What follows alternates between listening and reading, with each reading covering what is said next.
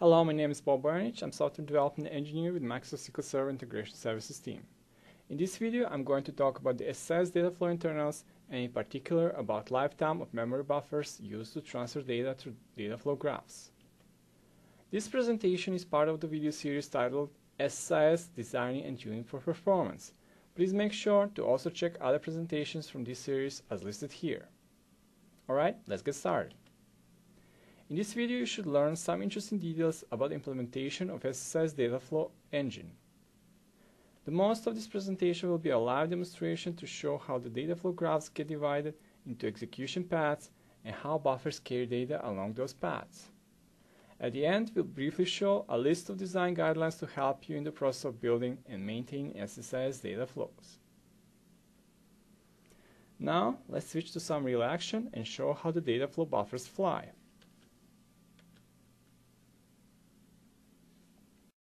As you can see, I prepared a simple package to demonstrate some interesting things happening in the data flow execution engine. It has a flat file source with very simple file. IDs go from 1 to 20 and names from 1 to 10 and then repeated. Character map uppercases the name column. The derive column adds additional 2 output columns with simple operations. Second one is interesting with this casting I'm using to change the column size so I can control how many rows will be in each buffer.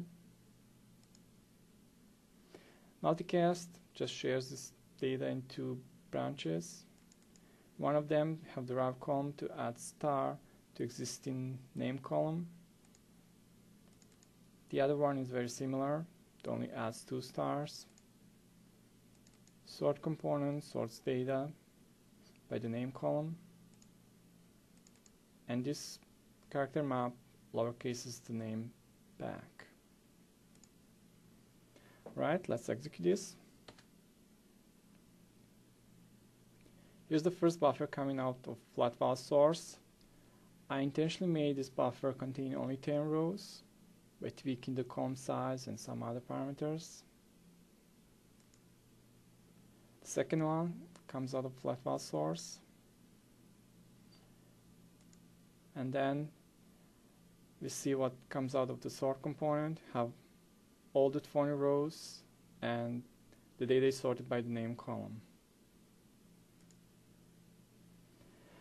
Now let's switch to some special educational application I built to better show what's happening during the data flow executions.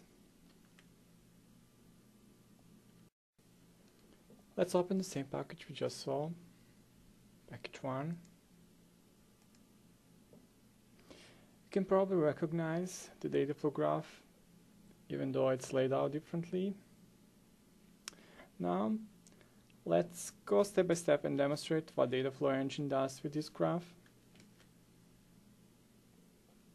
In this step, the scheduler analyzes the graph. It identifies the execution trees, parts of the graphs that operate on the same type of buffers. Those are marked with different shades of green color. Dashed lines divide outputs, producing buffers and putting them into queues to be processed by downstream paths, like this. The sort component also has a special treatment here, as it is an asynchronous component, meaning it consumes one type of the buffer and produces a new buffer on its output. It is also a blocking component, meaning it will need all the buffers coming from upstream to produce its first output buffer. Let's see what happens in the next step. Now the buffers are finally getting defined. We'll have one buffer per execution tree. The columns in the buffers are defined by walking the execution trees and collecting all the output columns defined by the components of that tree. So if you look at this buffer, we see the first 2 columns are defined by flat file source, The next two are defined by this derived column. The last two columns are somewhat specific. There will be copies of the name column, so that will allow these two derived columns to do in-place operation on the name in parallel in these two branches of multicast. The other buffer is simpler. It contains only the pass-through columns of the sort component. So now, once the buffers are defined, we could start running this data flow. Now we are at the point when the first buffer got produced by the flat file source. You can see only the first two columns are populated. The rest of the columns will be calculated downstream. Let's continue this execution. The same buffer passed the character map, and you can see the name column is uppercase now. Now you see the second buffer comes after the flat file source, and that means we have parallel execution in the same execution tree. The buffers get pumped by the source and also processed by downstream paths. The first buffer passed the derived column, additional two columns are added. The second one passed character map, name is uppercase. You see two buffers are flowing to the same execution tree. It means we have concurrent processing of this data. The first buffer is now in the first multicast branch, and at this point the name column got copied into its name star placeholder, so it will be consumed by the derived column and also changed in place. The same buffer is processed in parallel in the other branch of multicast, and the name column is copied into another placeholder too. Now the second buffer passed the derived column. These columns are added now. The first buffer is now processed by the derived column, and you can see star is added to these names.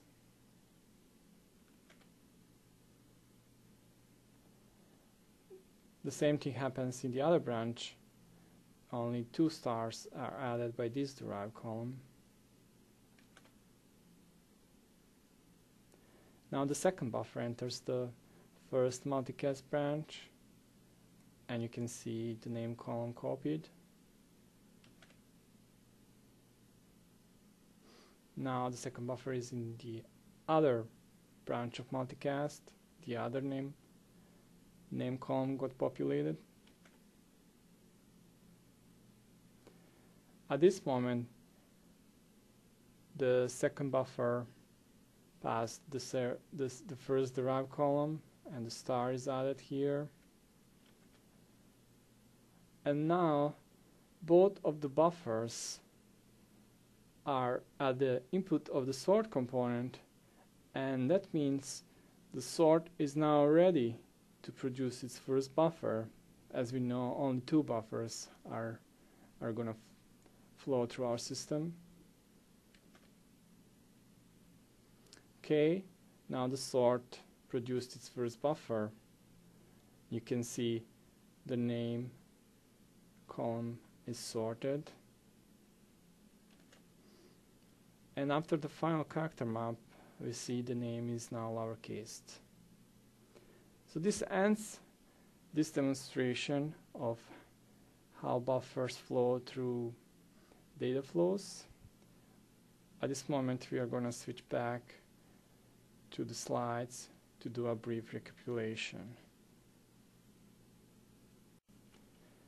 Here's some tips we could derive from the previous demonstration. You should always try to keep your buffers in memory.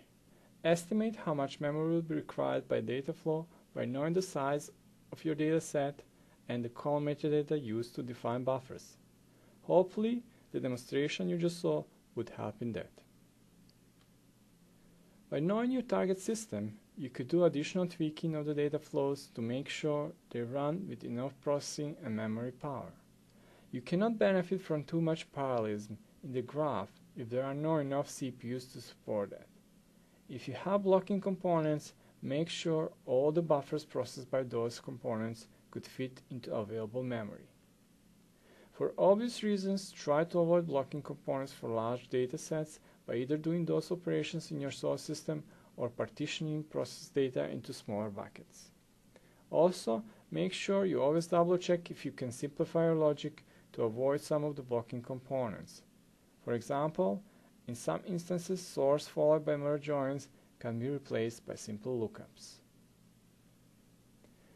This is the end of this presentation. I have to thank Thomas Kaiser for his contribution to this series. Also, thank you to Carla and Douglas for letting us do these videos and their great feedback. Please make sure to check top 10 SSIS best practices from SQLcat.com site as reference here. Thank you all very much for your attention, and we hope this will be of value to you when designing your future SSIS packages. Again, make sure to watch other parts of this series and send us your feedback. Thank you.